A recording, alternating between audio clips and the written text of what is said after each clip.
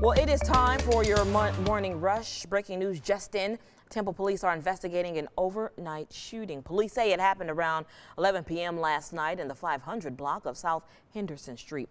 Now, when officers got there, they found multiple shell casings and damage to 2 homes and 1 car. Right now, police are attempting to track down a second car that may have been hit as well. If you know anything about this crime, please call Temple Police.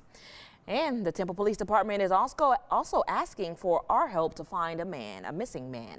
Take a look at your screen. This is Carl Grant.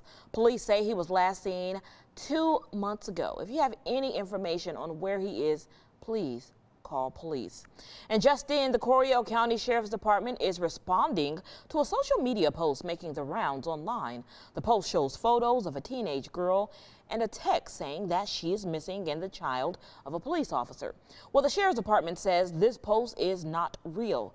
Deputies say one sign a post is a scam is when there is a hashtag followed by a town, city, or county. Also, if there is a post about a missing child, a real post will always include the missing person's name and identifiers. Well, happening today, the Federal Energy Regulation Commission is holding an open house meeting about a new natural gas pipeline. The project is called Dela Express.